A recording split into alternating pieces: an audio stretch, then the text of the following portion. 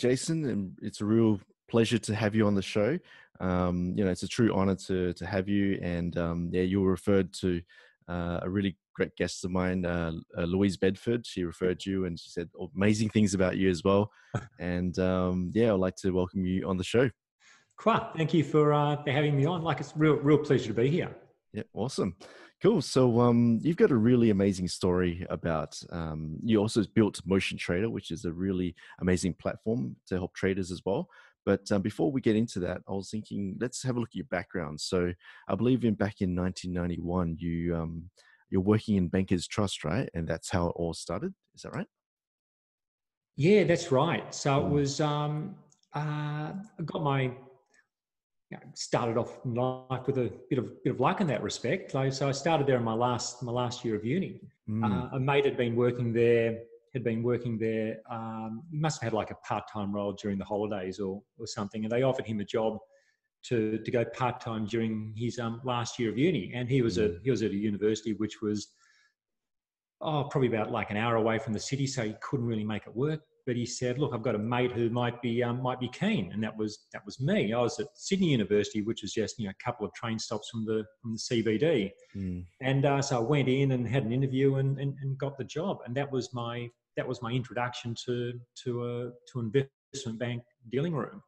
And so look, that was like, it was really like a gift, because those places were just so hard to, and they still are, they're so hard to get into. There's only a few of them, and there are so many people, so many young guys and girls coming out of uni who want to get these jobs.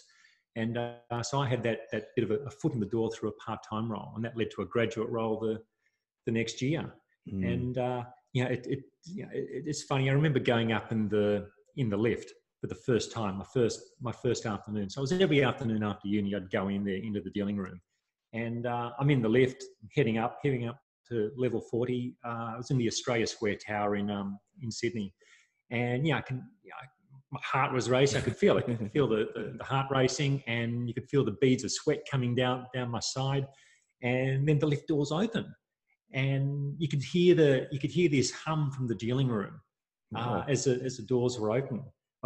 And so then step into the corridor and start walking around to the entry of the dealing room. And so then I've stepped into this big open space, and I tell you quite, it was like stepping into another world. It was like, you got these guys, they're standing up, they got a phone on either ear, others are pointing at flashing screens and yelling out, and another guy's yelling prices to a colleague on the other side of the desk. So it's just like the movies, right? It's like a boiler room movie. It was a scene from the movies, and it's like, I thought I was going to work, and now I'm on the movie set. That's cool. It's sort of like I'd seen the movie Wall Street when I was that came out in 1987, so that was my last year of school. So I probably saw that in my first year of uni. I thought, geez, that looks exciting. That sort of world. Lo and behold, a few years later, I'm standing in the middle of it all. And that was my introduction to the financial markets and the investment bank dealing room. And I just thought, look, this is amazing. This is for me. And that sort of world has been what I've been in ever since. And there's a lot of people who have success in life will tell you there's luck plays a role in how they got to where they got.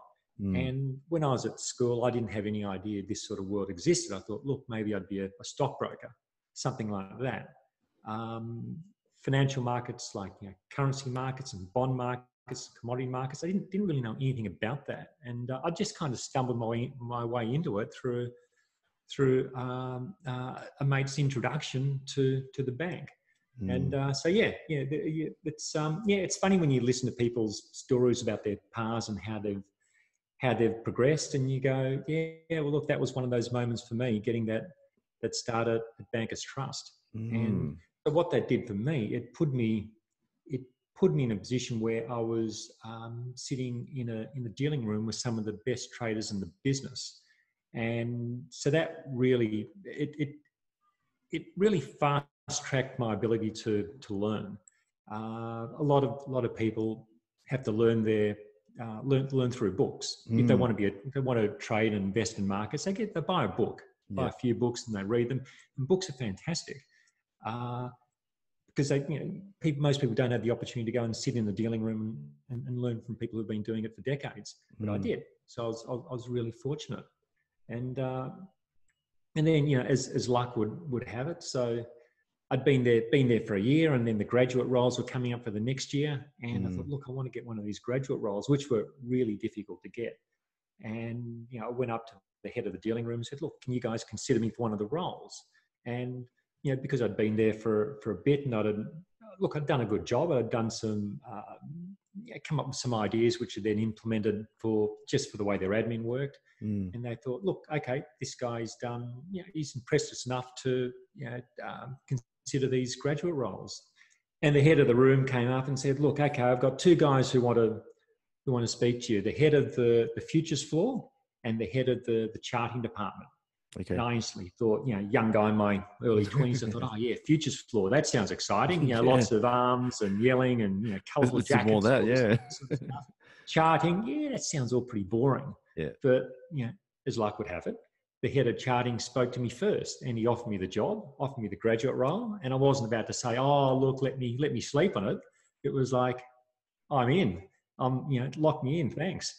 And when I look back with hindsight, it was I wouldn't have lasted on the futures floor. It wasn't. It's not. It's very, very fast and furious, and that's not my scene. I'm more considered and think and medium term and how I approach things. So I had that fortunate stroke of luck where the right person spoke to me first. Charting was amazing because that let me learn how markets work. And the head of charting was one of the best in the business. And he said, look, markets have three phases. There's an up phase, a down phase, and a sideways phase. And if you can work out which phase that the market's currently in, well, there's a potential to make a lot of money.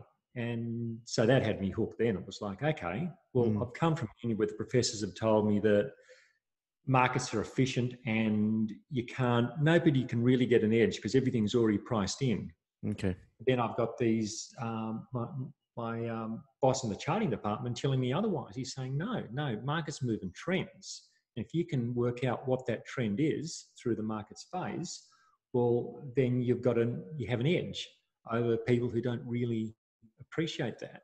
And so that's the investment approach, which I've carried through to this day. It's like looking for price trends in markets. And it's the way I've approached the markets and the way I help others through my motion trader service and the services I've done prior to that to make sense of the markets and learn a process to take advantage of that sort of market movement themselves.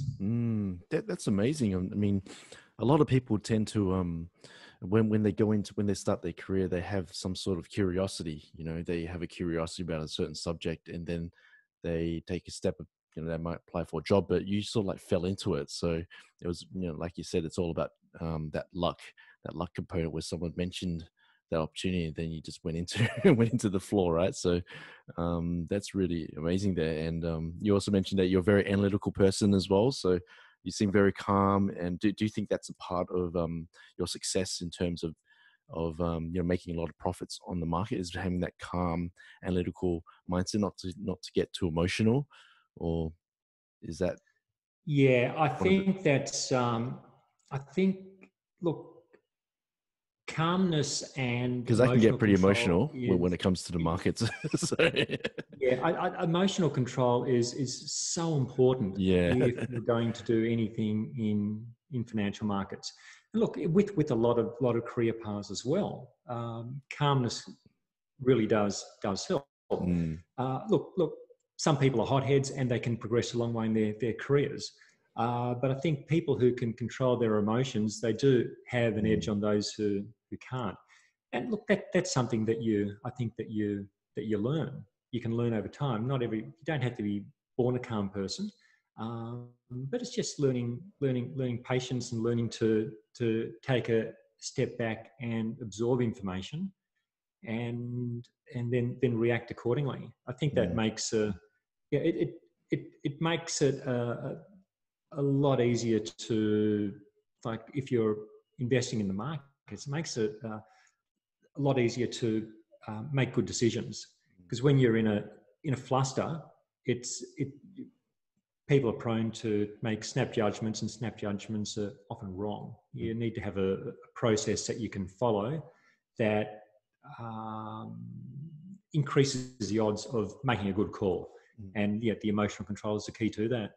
Yeah. I used to trade forex. I was doing that for a few years, and yeah. So I was reading a lot of books like Market Wizards and also the trading game as well. And I was also doing a lot of trades. But then what happened was it was like 6 sequential losses. So I made a lot of losses, and then I got really frustrated, and then I tried to do revenge trading, and then I realized that that's the whole emotional game to it.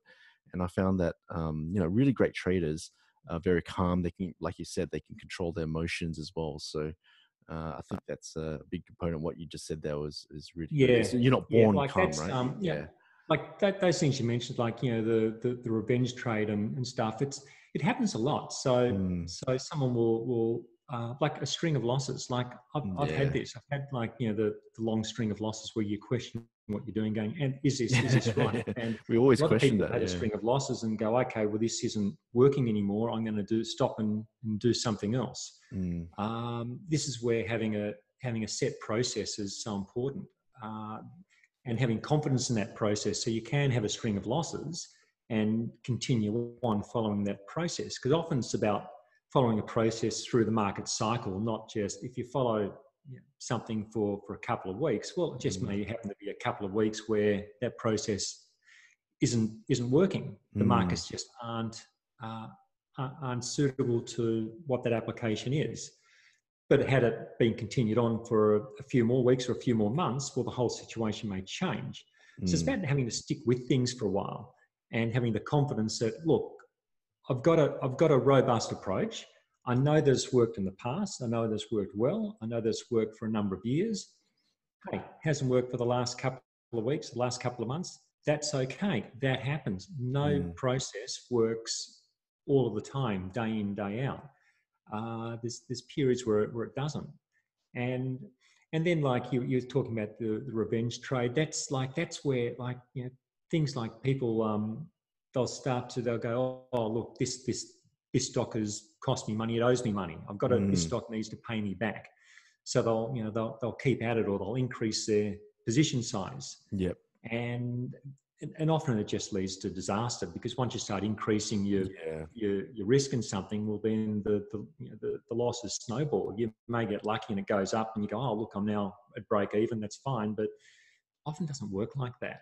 And I think that this is where the emotional control is so important, because the emotional control is the glue that holds the whole thing together. And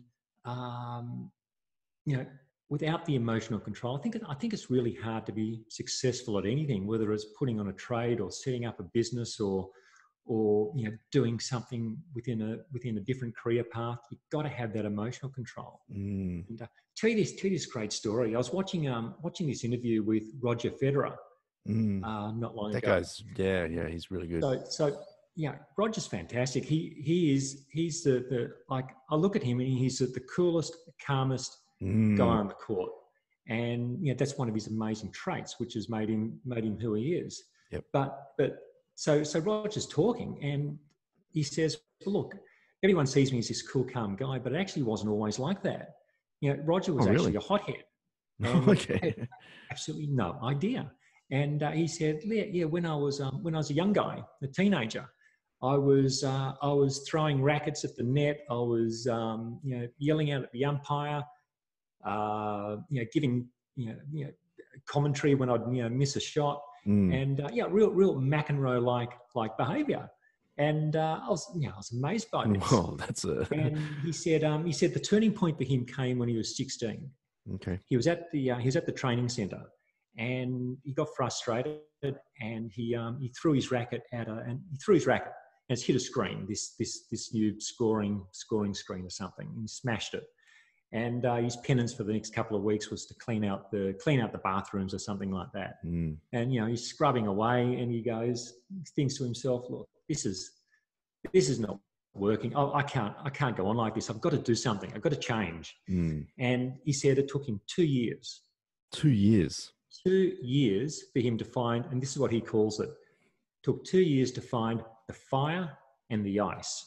So the fire is that burning desire to be successful and to come back from a tough spot and to fight on. And the ice is the emotional control to hold it all together and be cool under fire. To be down 2 sets to 1 and say, okay, I can come back from this. And if you don't come back, well, it's fine. Sometimes you don't come back, but to put yourself in the position where you can come back. And that's what a lot of people don't do. They don't put themselves in the position where they can come back. They go, it's not working. I've had 6 losing trades, not working. I'm out. But to say, no, okay, I'm down, but I'm not out. I can keep going. And so this was just, it was amazing to sort of like hear that story from Roger. And he said, look, once he found the fire and the ice, his career just took off, and you can see where he went. And you look at some of the tennis guys from now, where they are a bit hot-headed. They may have the raw talent, but they spend so much time, carrying on and getting cranky at the world that, I don't know, maybe their talent is not where it could potentially be. But this is what Roger shows. It's like you control your emotions, you control yourself, and you put yourself in the position to be successful. And look, that's what he did.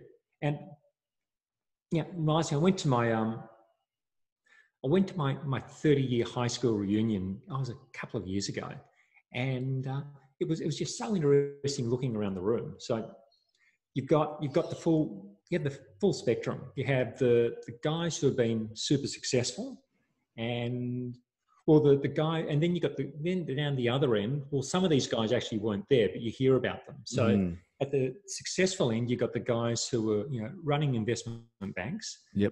At the they were at the top of their careers, either like top surgeons or high positions in law and accounting. You got the guys flying the jumbo jets.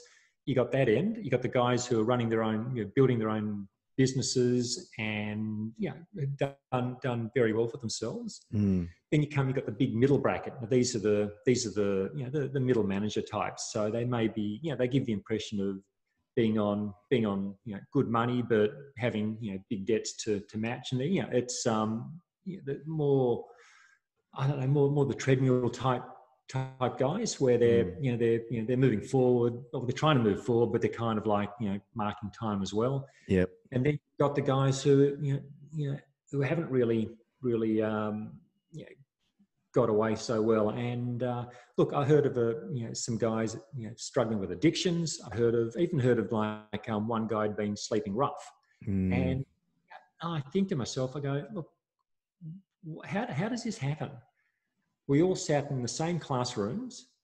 We grew up in the same affluent area.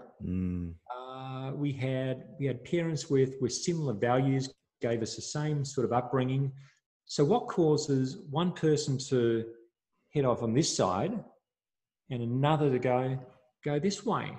And I don't know. I don't have the answer. But I look at my own situation and go, well, because how did it work out for me? How did I end up over here? And I think of my path. And I go, well, look, I've always been good at sticking at things. So even as a youngster, I'd be good at sticking at something. Whether I wanted to try and get good at playing cricket, I'd stand out in the backyard on my own for an hour throwing a golf ball on a wall and trying to whack it with a cricket stump. I'd seen Bradman doing something like that, and I thought, okay, it's good enough for Bradman, it's good enough for the under 12s, so I'll have a crack at it. So I'd do stuff like that. So I was good at sticking at things, and the other thing was I've been good at taking opportunities, and if something will come along, I'll say, well, look, have a go, see what happens. And I think, you put those two together, sticking at things and taking opportunities, you put probability on your side for having good things, having positive things happen. And if you do that consistently, it's it does compound. Like we spoke earlier about the compound effect, where a whole lot of little things join together to produce big things. And I think sticking at things and taking opportunities, you stick a whole lot of smaller achievements together, which really does grow over time. But again, you only get that with consistency as well. So yeah, look, that's all about it's funny how we got to this point through talking about emotional control, but then, it's all sort of interrelated in doing that. That's all part of emotion as well. It's telling yourself, keep going, don't stop, and take that opportunity. It's this great quote from Thomas Edison. He said, what did he say? He said, most people overlook opportunity. He said, most people miss opportunity because it comes dressed in overalls and looks like work. And I think that sums up why a lot of people don't do things. It's like, yeah, it's a good idea, but maybe not now, maybe later. And the problem is, later often you don't get the second crack at it. You've got a chance to do something. You got to take the shot. You can't say, "Oh, I'll look at it next year," or maybe next time. It's something's there. If it's got potential, have a crack, see what happens, and that's when the amazing stuff can happen. I love that. So one of your philosophies of success is to stick to things and to see through it to the end, right? So just have a crack at it. It's like flicking through like a deck of cards. Eventually going to hit the joker, right? There's gonna be a joker in there somewhere. So so would you say that you tried a lot of different things in your life, like a lot of different types of opportunities that weren't related to trading, or was it just in different opportunities within trading? Would that be the case, or? Yeah, all the career orientated opportunities have all been around the financial markets. Okay, yeah. But that's like I look at my first business. So after Bankers Trust, it was we set up an online stock market business. So that came about through, that was sort of like came about through opportunity. It was so Bankers Trust had finished for me, and I was looking, what am I going to do next? And one of my former colleagues, he had an idea. He said he thought he came to me and said, "Look, I've got this idea. Why don't we set up an online stock market newsletter?" And at the time, do you remember Rene Rivkin? He was a colourful stockbroker in the 80s and 90s. He probably predates you a bit. I was born in the 80s, early 80s. Rene Rivkin world back in 2010 or something like that.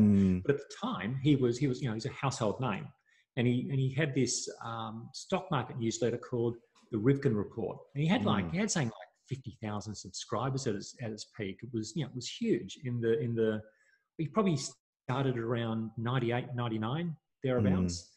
And so we thought, look, we could do something similar to this, and we can make it better, because we'll bring in the financial analysis of a stock, and we'll combine it with the how it looks from a technical or a charting perspective, a trading perspective, which is what my background was. And when you get a situation where it looks strong financially and it looks strong on the charts, like it's in an upward trend, well then that will form the basis of a recommendation. And so we created a company, and so that was the this is probably one of the key opportunities which I took. So taking that opportunity at Bankers Trust in 1991, that was a key moment, and this is another key moment. And so the two of us start off, and it's just we had, I think it was a 28 square metre office in Australia Square, which was ironic because that's where I'd started my career at Bankers Trust 10 years earlier. We're just two floors lower in the office space we hired. So it had that nice little, synergy with, the starting points. And so we got together, we started that, and we built that into a business with. By the time I left and sold out of the business, we had like a team of about 30. So it was from nothing, from nothing more than an idea, a standing start. Yep. We built something of a really good substance. And that's amazing. It's look, at the time I thought, well, look, it's a good idea. So why not have a go? Yeah. I think it's starting. Look, it's really difficult for people. Like, it was made easier for me because of the fact that I'd been made redundant from my previous job, and due to the bank being taken over, and there weren't any other jobs in that trading world going at the time. It was low on the market, so I was free to sort of take an opportunity which otherwise could have been quite difficult to take. I think had I been working at Bankers Trust at the time, and my old colleague had the idea, I don't think I would have resigned my position to do this. And this is a hard thing for any budding entrepreneur who wants to start something. They've often got to leave something to start it, and that is really hard. You can't underplay how hard that is. And for someone who's a successful entrepreneur who can do that, can leave a job to start something on the premise of what could happen, it's such a big leap. And I think that's why a lot of people don't do things, because they go, I'd really love to do this, but what if it doesn't work out? I've got to leave a regular paycheck, and I've got to step into the unknown, and that unknown is it's just terrifying. And I don't know. I don't know that I would have done it, because I had a high paying, high status job. Would I resign from that and take this opportunity to set up something which may or may not work? Don't know. Probably wouldn't have. But because I wasn't working at the time, it was a lot easier for me to take that opportunity. And look, it's something which everyone with an idea has to work out. If they can sort of like do something on the side and get it moving, so they've got a running start, and then jump into it. That's probably a more palatable way for a lot of people to do it. But a lot of people don't even do that. They'll go, look, I'm just going to stay here because it's safe. I got my paycheck. And they never hit the potential where they could potentially hit, I guess. So it's at some point, if you're going to see opportunities, you've got to find a way. Like, how am I going to take them?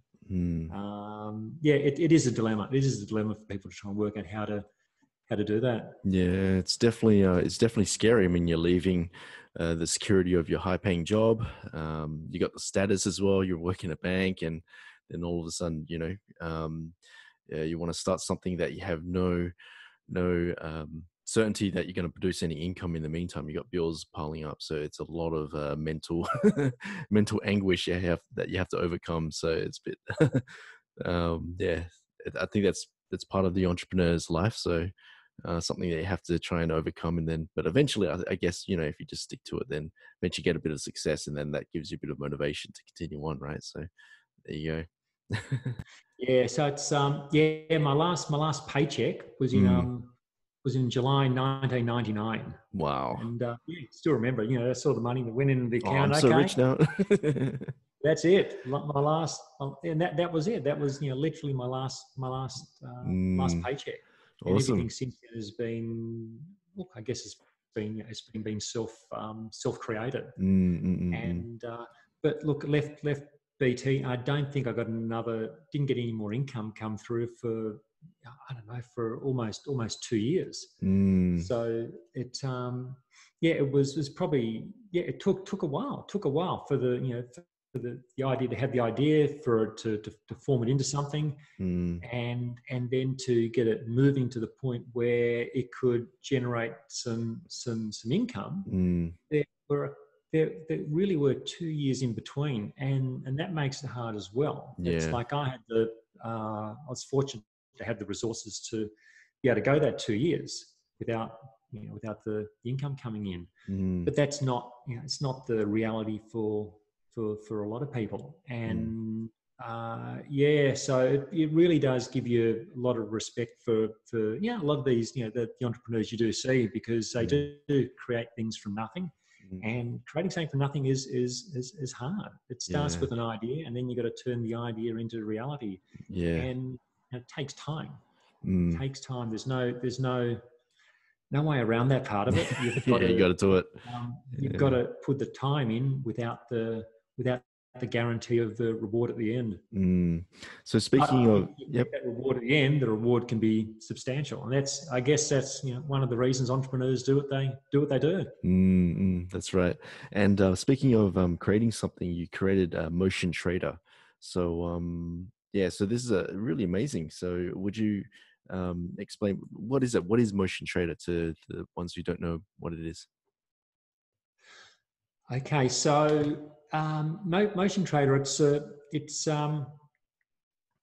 a subscription-based service, Mm-hmm. and what it does, what I'm really doing is I'm helping people make sense of the stock market, and by that I mean I'm not just telling them to buy this and sell that. That's a big part of it, but I'm also explaining the process and helping them build the skills and confidence to apply uh, a process of investing in shares, helping them apply that process themselves. Mm. And I think that's the key to being able to trade and invest well. You need to understand the process. It's very hard to follow something longer term if you don't really understand why you're doing something.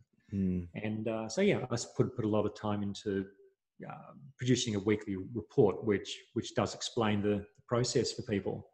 And I guess one of the unique factors of Motion Trader is that it's algorithmic.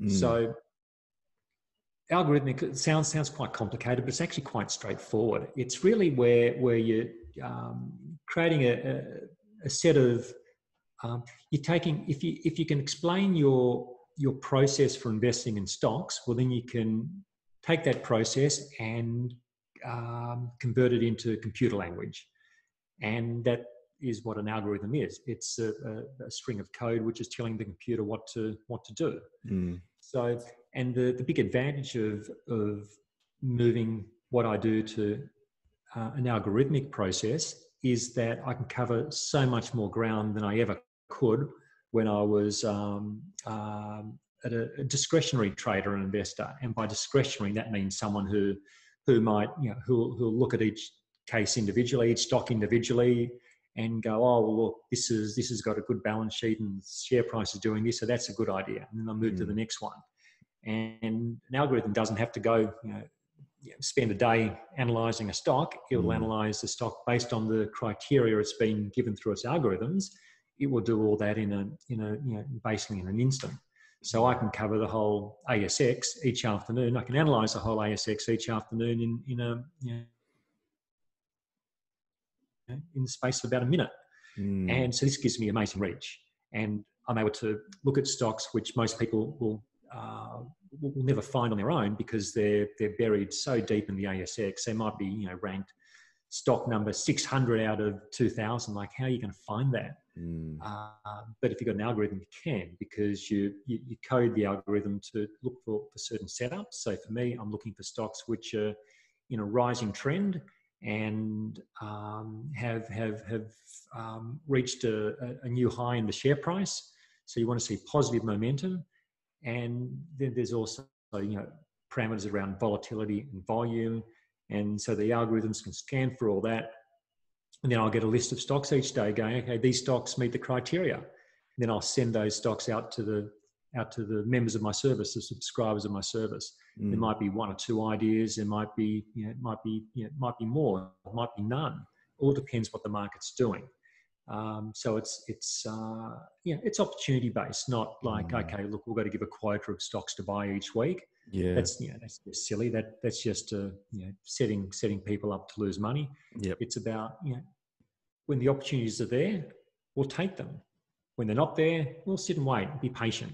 And so that's really that good. was really an evolutionary step for me, moving from just looking at opportunity to opportunity to moving to the algorithms, and then being able to turn that into a service which I could build a business out of. And people sometimes say, look, if you're so clever and you've worked all this out, why are you telling us about it? Why aren't you just doing it for yourself? And now, here's the thing: a lot of people think that if you're any good, it's all about keeping the secret to yourself. But there's really no secrets in the markets. It's all about processes that people have used for decades to make money, and there are all sorts of processes that make money.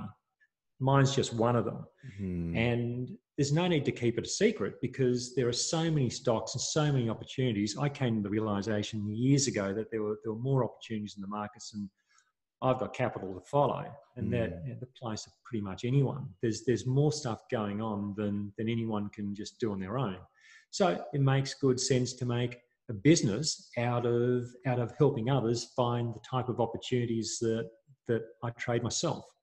And so that's what Motion Trade is all about. It's about, like, and I use it myself. So I've got a Motion Trader portfolio that I set this up 5 years ago. Yep. Because I know from experience, people say, they come up with this: if you're so good, why aren't you doing it for yourself? So when they say that now, I go, well, actually, I am doing it for myself, and here are my results. Yeah. So for the last 5 years, I think I looked last week. I think my for the last 5 years, I think my total gain, excluding dividends, I think it was 75%. So that Motion Trader portfolio has grown 75% over the last 5 years in really total. And I think the All Ordinaries over the same time, it's about half that. So it shows that you can produce a service which you can offer to everyday people. You can use it yourself to prove that it actually does work, and it's not just some pie in the sky theory that makes money for the operator of the business, but doesn't actually make any money. Yep. So it actually makes money because I do it myself, and can help real people with everyday jobs, doing their own thing, that want ideas to invest in the stock market for themselves, and help them do well. And it that's really good. An email from someone who says, "Look, I've been in the market for years. I've struggled. I get a lot of people in there, guys in there. Say 50, 60, 70 years old, and they say, I've been in the market for 10 or 20 years and I've never been able to make it work for me. I've tried all sorts of things. I just can't quite figure it out. And it often turns out they're just missing part of the puzzle, one piece of the puzzle. They might have a great entry technique and they're good at being patient, but they're getting something wrong. And it often turns out they've got a problem with when to sell. Yeah. Either they're holding their dud investments too long, they're selling their good investments too early, or they're getting these great stocks and they're holding them all the way up and then they hold them all the way back down. And the problem is they just don't know when to sell. And this is such a common problem. Because so many people will tell you when to buy. There's a queue out the back door of people telling you when to buy. Just look at broker research, and I think there've been studies on this where it's like, I don't know the numbers offhand, but it might be like 70 or 80% of the recommendations that are buy, and a fraction of them are to sell. So everyone's telling you when to buy, but when to sell is just like, well, sort of like a bit of an afterthought.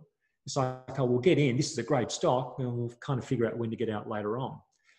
It's like, here's the thing, you don't make your money when you buy a stock, you make your money when you sell a stock. So your exit strategy it's so important. It's the key to being profitable at what you do. So if you're a buy and hold investor, and you buy in an index fund, well, that's a bit different. You can sort of, you don't need the same. You might be holding something for 20, 30 years. That's fine. That's different. But if you've got a more active style of investing, you might want to hold something for a few years, and then you need an exit point when the situation changes. And that's where I come in with a process for getting out. And so look, what I do, it's like let a profitable investment.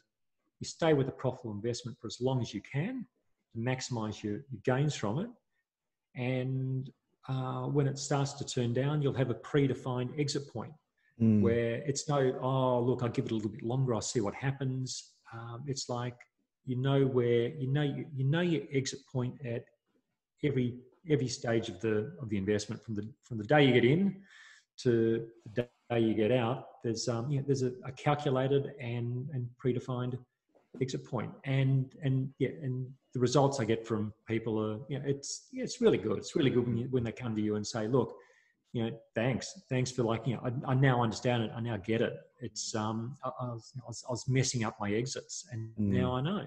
I know. Let my good ones run, cut my ones which aren't working, and give my good ones move to room to move around, because that's what a lot of people don't do. They they get a 30-40% profit, and they get nervous, and they go, oh look, this might come back. This might, what if this comes back and I give all that money back? So I'll let it keep running, but if it comes back 5%, I'll cut it and I'll get out.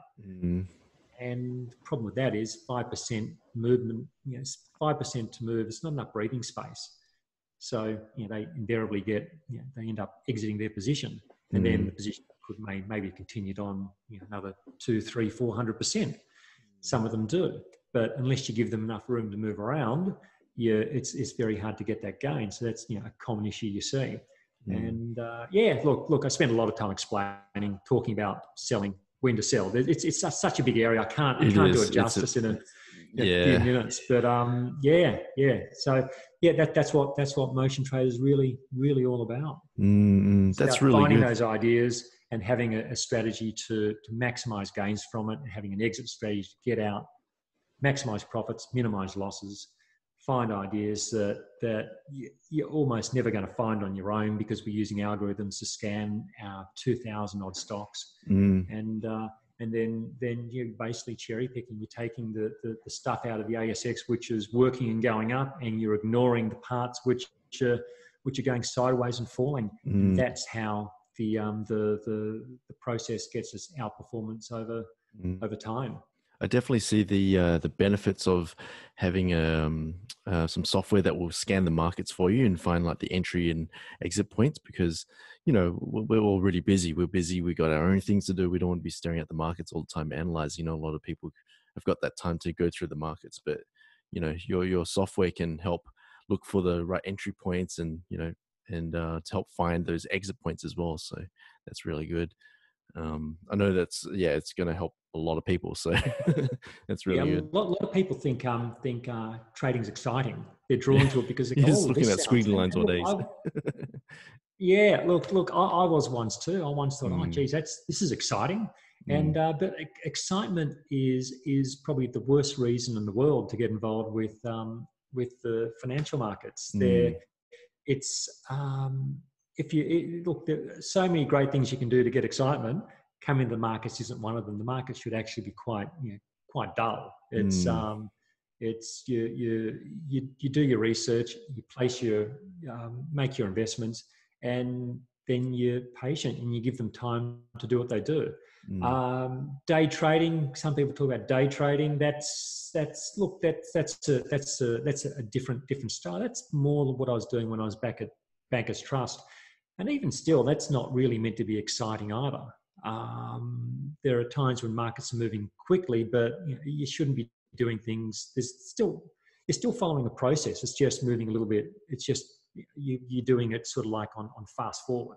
And but still, it's still not meant to be exciting. It's still, it's still long periods of dullness where nothing's happening.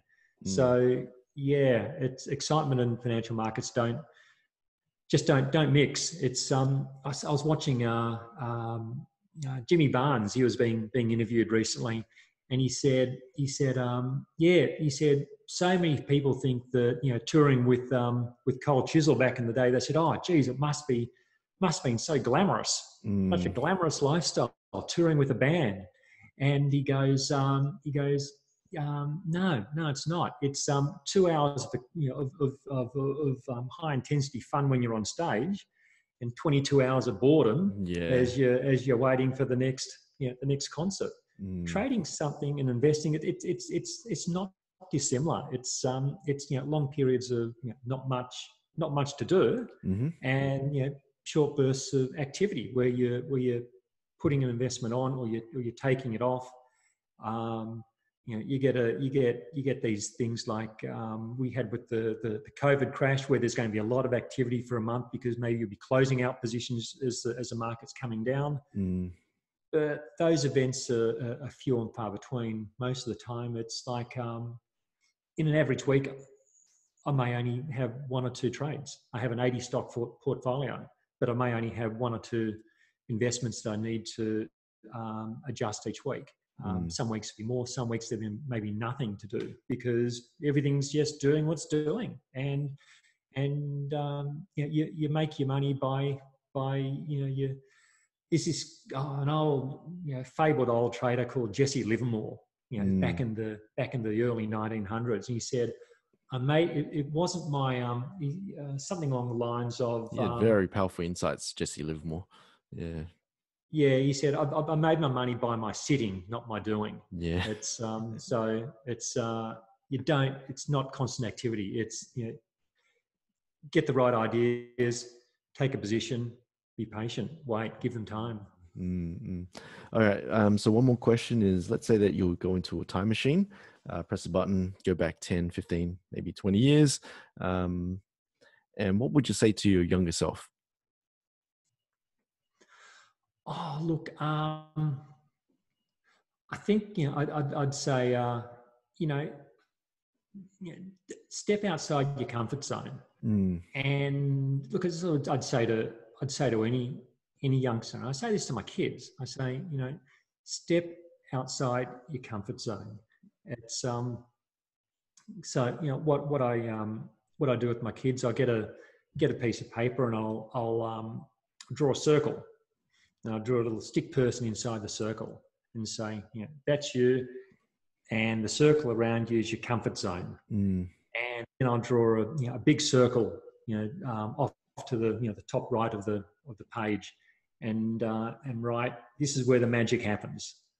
And go, okay, how do you get from where you are to over here where the magic happens? And, you know, someone will say, oh well, I guess you got to leave the comfort zone. You got to you know, step out of it, and, you know, that's it. You got to step outside your comfort zone to reach where the magic happens. And it's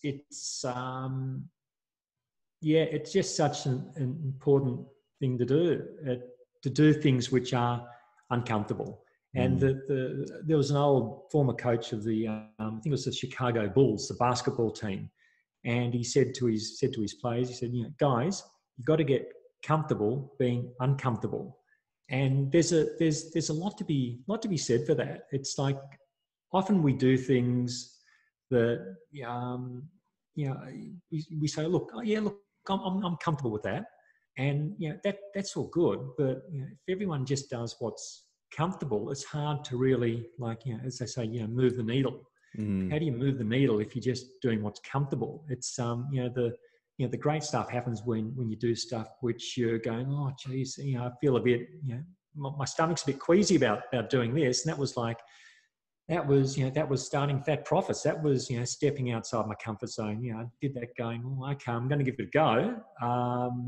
But, you know, I remember sitting on the bus coming home each night. This is now, you know, first 6 months. So I was living in my my now wife's brother's garage. So we'd moved from our apartment at Cremorne point on Sydney Harbour with the Harbour Bridge view, the young investment banker's life. Yeah. To conserve capital, we moved to the brothers' renovated garage. That was a nice garage.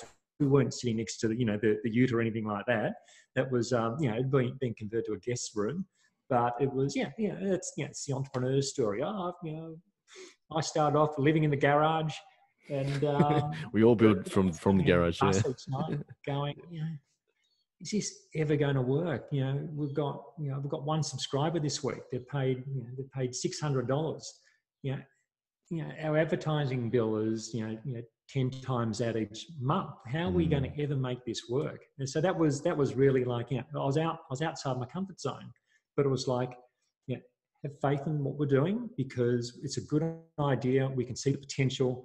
Got to stick with it. Just stay the course. Stick with it. It was uncomfortable, but that's where the magic happened because we did that. We stepped outside the comfort zone. And I'd also say to myself, and any youngster, don't fear failing. Like so many of us, we don't do things because we go, well, what if it doesn't work?